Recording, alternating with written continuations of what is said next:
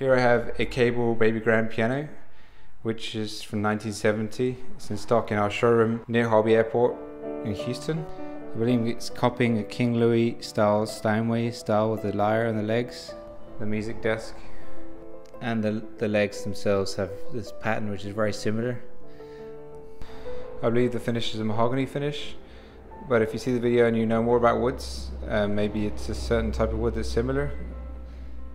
We've cleaned the inside, and the only way to get the frame any cleaner would be to spray it again. So we have this interesting repair that's been done by a tuner here.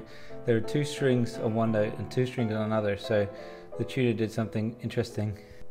It seems like there was a broken A-graph, cracked maybe, and the tuner decided they had one with them, which was a double. I believe this is what happened. I might be wrong. There might be another good reason for this.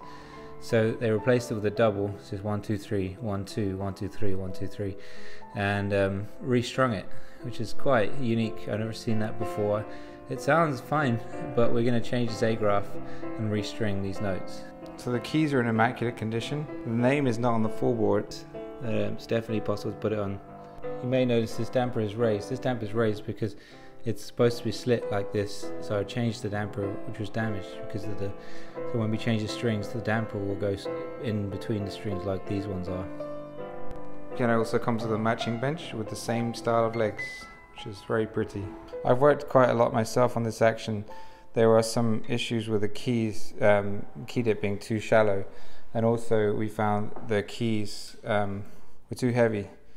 I actually used a technique from Piano Tech, which is to cut the center rail bushing so that you end up with less on the front, which makes it easier for it to come down, which actually has decreased the weight by about 5 grams. And we did other things too to reduce the weight. Key dip was very shallow, so we increased it to about 3/8, which is great, which feels great now, much better.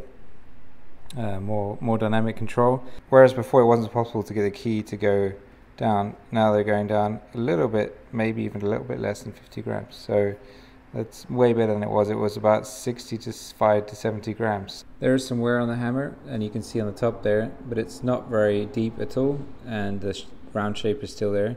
It almost feels like a new hammer in many respects. Could be refaced, but I don't think the tone's going to improve. The tone is already very nice as it is. Take a listen to the piano, shall we?